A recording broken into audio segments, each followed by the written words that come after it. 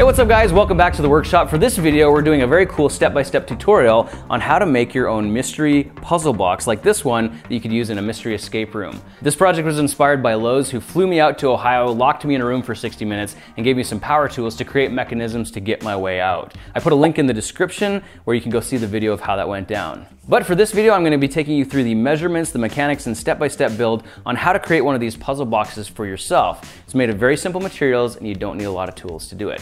Let's jump right in. The materials I used to prototype this project are 2 packs of paint sticks. You can get these 10 paint sticks per pack. I'm using some hot glue, a toothpick, and a small dowel. Now aside from that, a few of the accessories we're going to be using are 2 small magnets, and then a nail and a small screw that you can pull out of your spare parts bin. And to give our box a nice finished look, we're going to keep it really simple by using some red chestnut wood stain and some polyacrylic protective finish. Now to jump right into making our puzzle box, we're going to start off by chopping up these paint sticks in a very strategic manner to optimize the amount of wood we get out.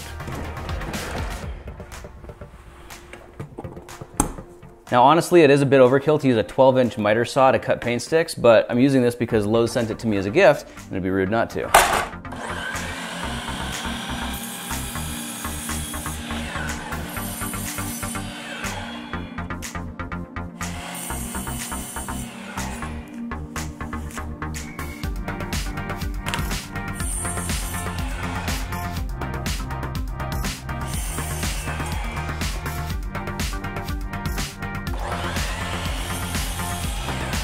And that's it. At this point, all of our wood pieces are cut and should be ready for assembly.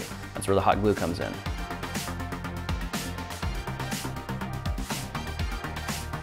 Now while our hot glue is warming up, I just want to mention that if you have a belt sander, it's going to make this project a lot easier for you. It's not required, you could just get away with sandpaper, but a belt sander is going to make things work a lot faster and make your project look awesome. So thanks again to Lowe's for sending me one of these. And since we've got a couple of minutes, we can use that time to build one of these locking pins for the secret compartments. We're using a dowel, a toothpick, and a nail from the spare parts bin. The first thing we want to do is take our nail and a sledgehammer, and on a really hard surface, we're going to pound that until it's flat. And you can see if we use the belt sander, we can actually grind that almost into an improvised flathead screwdriver, which is really cool. And if we use a hacksaw, we can cut that off to size. I'm thinking probably about 1/2 inch should be sufficient. And now if we grab a drill bit that's a comparable size to the nail itself, we can drill straight down into the center of our dowel, about 1/2 inch as well. We don't want to go too deep. And then we can use a little bit of hot glue, or super glue if you've got that, to secure our screwdriver head into the dowel itself. And this is where the toothpick comes in. We're gonna take our drill bit, about the same size as our toothpick, drill through the end of the dowel, and then we're gonna use some super glue to secure the toothpick into that hole, and then just very gently break off the ends and use some sandpaper or a belt sander just to smooth those over. And that right there is the essence of our locking pin that you'll see come into play in just a couple of seconds. So we got our little screwdriver mechanism finished. Now we can jump into actually assembling the box itself. And to do that, we're going to be using 4 of our 8.5 inch paint sticks, and we're also going to be using the 7.5 with 1 inch pieces as well. Now if your paint sticks have any markings on them like these ones do, you want to set them down on the table with the markings facing upward. And we're going to stack them so we have 2 of our regular sticks on the right side, and we're going to take the shorter stick and set it on the left side so that leaves a gap on the lower left area. One important thing to keep in mind is with the shorter pieces, make sure that the slits line up so that the grains look normal. If you put it in the wrong way or put the paint stick the wrong way around, it's going to look really awkward. So double check your stick is facing the right way before you glue it together. Now what we're going to do is simply glue these together using our hot glue gun. We're going to take one of the paint sticks, we're going to lay a bead of glue down the side. We're going to take another one of the sticks and we're going to press it into it firmly and hold it for about 10 seconds. Then we're going to set it down on a piece of paper so that it can set as flat as we can get it, and we're going to leave that for at least a couple of minutes. If you've got too much glue seeping up through the cracks, use a scrap piece of wood just to scrape that off while the glue's still hot. After a couple of minutes, the glue should be hardened, so go ahead and peel it off the paper. If you have any bits of paper stuck on the back, don't worry about it because we're going to sand these off.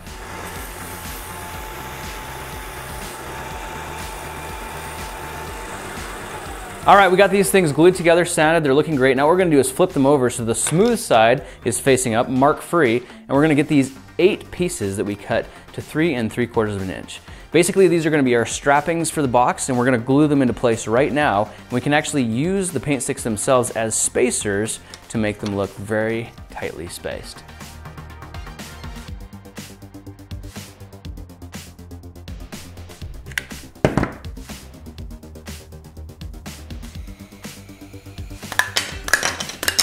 So we just got our wooden straps assembled and they're looking really good. They're spaced very evenly. If we set them down on the table and push them side by side, you can see they line up absolutely perfectly, which is great. So now choose your least favorite one, the one that you want to go on bottom, and we're going to set that down with the wooden straps facing down.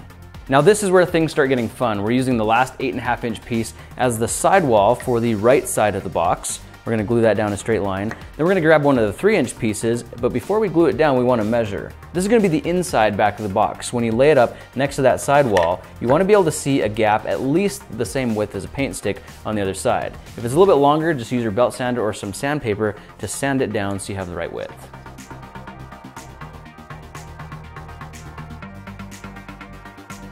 It's also a good idea to use another paint stick as a square. You can set that in and use it to help level the wall. Removing excess glue is good because we want to leave a nice clean finish. When we glue this piece, we want to glue it like a number 7, so we're hitting the right side as well as the bottom.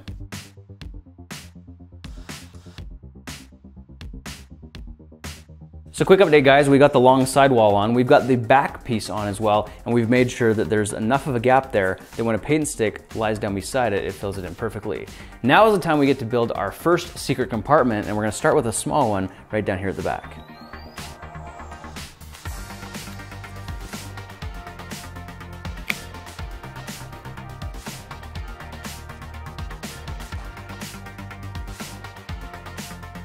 All right guys, here's the deal. I just went ahead and made our first small compartment. This uses the 2.5-inch pieces with the 1 3/8-inch piece. You can see we just put 3 of them together, gluing them to the outside of one of the paint sticks, and now this is basically designed to fit perfectly at the bottom of our base plate here. You'll notice there's a little bit of a gap here at the back, and that's okay because we're going to be filling that gap when it comes time to use our magnets. Which actually brings up a really good point because we want to make sure our magnets will fit. So before we go any further, let's put the compartment down in place and take our magnets and just make sure there's enough of a gap for them.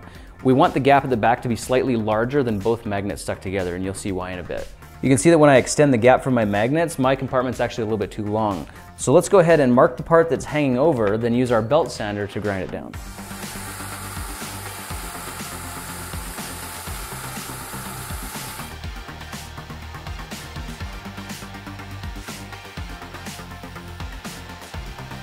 Now while I was at the belt sander, you can see I actually just ground down the sides and the bottoms as well so that everything is nice and flush and smooth. And that way, when we put it into the puzzle box, it's going to slide very, very nicely. And if we line it up now, you can see these edges are absolutely perfect. So if we take our other 3-inch piece of wood and line that up to match, you can see where it's going to connect to that little hidden compartment, and double checking that there's enough space in the back for the magnets, and it looks like we're good.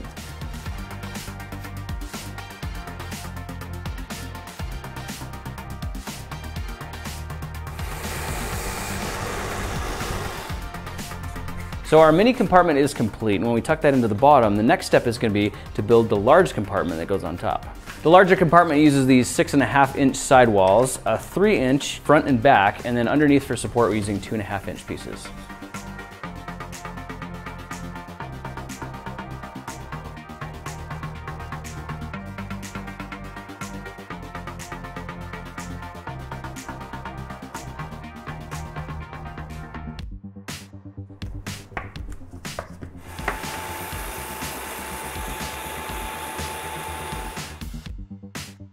So our large mystery compartment is now complete. You can see how I put the sidewalls on the inside of the front and the back, and that's so there's enough space that when it slides down to the box, it will move freely in and out. I also reinforced using the 2.5-inch pieces on the inside. That gives it a little bit more stability. And now for a floor, we're just going to find some cardboard from something like a cereal box, cut that out, and lay it down as a bottom. And now that you can see our small compartment slides in really nicely, we can take our 5.5-inch piece and lay that down to complete the sidewall.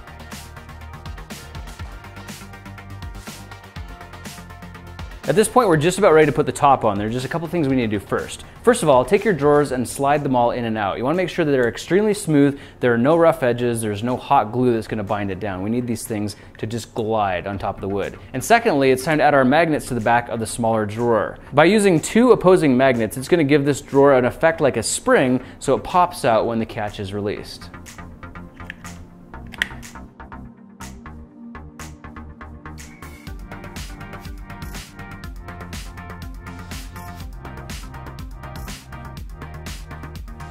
Now when you glue in your magnets, if you find out you're a little overzealous with how wide you made this gap at the back, you can easily solve that challenge just by adding one more magnet to the back.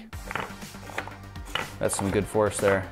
So we've got both of our secret compartments complete, we've got our magnets added and everything's looking good. So at this point we can go ahead and add the lid.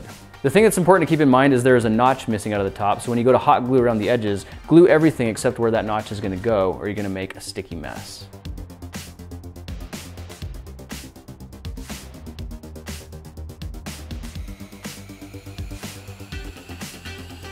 Now once you put the lid on, there's going to be some dynamics that change. The lid may have an arch in it, also some hot glue may seep. So it's important to take your large drawer, fit it back in there to see if there's any parts where it's tight, and in this case there are. So we're just going to use the belt sander once again to grind this down until it slides back and forth seamlessly. All right, so our box is just about done. There's just a few holes that we need to fill in the front and the back, so we're going to do that next. Then we're going to move on to filling in the side strappings, except for two of them. Two of them are going to be very strategically placed and require a little bit of special attention.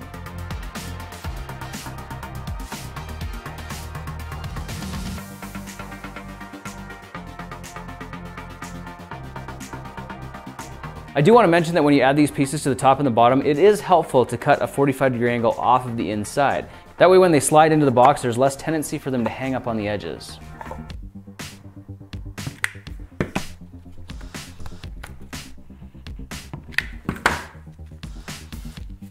So the time has come to finish our box. That means we're going to add the mechanisms that allow the mystery compartments to open, and the first one starts with a small screw. Start by taking the small drawer and pressing it all the way in, making sure that it's balanced. When you feel like it's locked in place, we're going to drill a very small hole in the back and center of the box itself. Very small pilot hole to accommodate one of these small screws.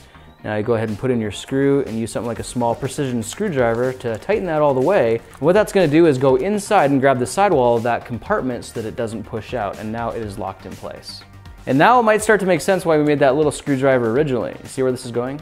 We're also going to be bringing back our small dowel because we're going to be cutting off and using two small sections of it as well. We want to be able to drill a couple holes the same diameter as our dowel, and I found a 3/16 inch bit seems to be about the perfect fit. Our first hole needs to be drilled very strategically into the smallest compartment. It's going to go right on the edge near that seam line and needs to happen so that when we put this flap on, it's covered up and there's no evidence whatsoever. And it's going to be most accurate if we drill a hole right now while everything's locked up nice and tight. And now pushing the dowel in, it's a very snug fit, it's perfect. We're actually going to leave that in there now and flip over to the other side. Now with the small mystery compartment in the back, you can see if we rotate the box, the panel that I have missing is the second one from the left. And it is important to put this panel piece into place before we drill the hole. But once you got it positioned correctly, go ahead and drill a hole straight through it. You should penetrate 3 layers, which is exactly what we want. So the next step, we're going to take a little piece of this dowel, we're going to push it through this hole, and we're going to glue it in place and make sure that it never comes apart. Now the hole for the panel and the mystery compartment need to be as tight to the dowel as they can be because we're going to glue these together and the two will become one. The holes going into the box though, they can be opened up a little bit wider because we don't necessarily need those to be extremely tight. It actually helps a little bit better if they're a little bit loose. So let's use our drill bit and get back inside there and open them up just a touch.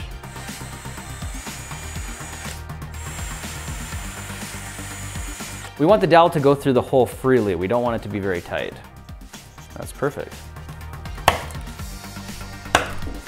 So with the small compartment, I added some hot glue and I pushed the dowel through so that it leaves about a little under ½ an inch on the inside. The purpose of that is that when that drawer fits into place, that dowel will go into the hole and prevent the large drawer from pulling out until this one is removed first. Now obviously we have quite a bit of overhang here, but that's easy to chop off and use the belt sander to grind flat.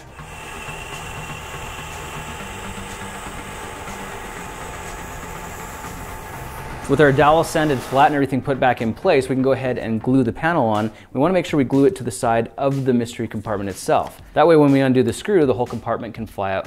We're going to do something similar with this secret side panel. The only problem is we don't want it to be obvious that there's a dowel in the center. So we're going to put the dowel in, then we're going to grind this piece till it's half the thickness that it was originally.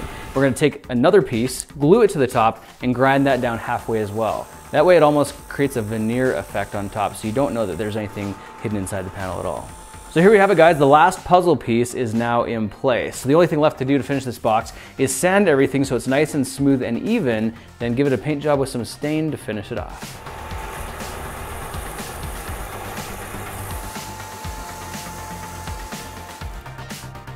Now this is the part where we bring back our mini screwdriver we made earlier. You want to drill a 3/8 inch hole on the same side as your mini compartment, but it's going to be on the right hand side in the first gap there. Drill the hole down just so your dowel fits snugly, and now as your person is tinkering with the box, they'll have something to fidget with. Find the screwdriver, which should tip them off to undo the screw at the back.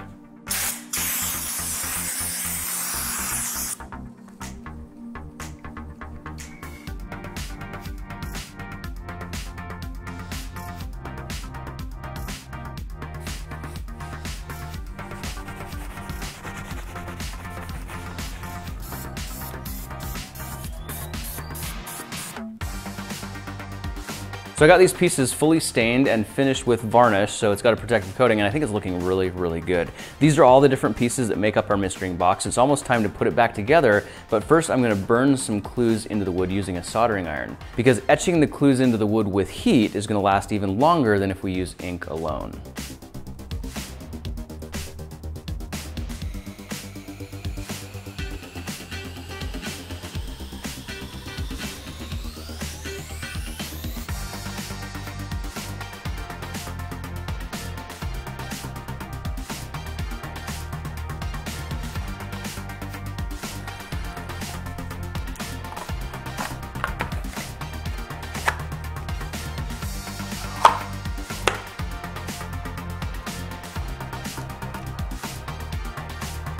I am proud to present our finished puzzle box, guys. I hope this is one that you make as well. It's now got all the clues inserted into it and it's completely ready for use. These things are so much fun. My kids love to use them. Everyone that I've handed it to that's tinkered with it has loved to use it as well. And the coolest thing is it's just made of very simple materials. It costs about $3 of materials, paint sticks, hot glue, and some miscellaneous parts. This was inspired by the spirit of DIY that came to me from Lowe's Home Improvement Center. They flew me out to Ohio, locked me in a DIY escape room with some power tools, and gave me 60 minutes to create mechanisms to escape. If you want to see the video of how that went down, click the link at the top of the description, because it was a real adventure and it wasn't just me. Bob from I Like to Make Stuff was there as well. So go check us out, link at the top of the description, or click the end card at the end of this video. Hey, thanks for joining me for this project, guys. I'll be looking for you in the next one. Talk to you then. Next things next, I'm going to show you how to build the box. Hot glue and sandpaper don't seem to work very well.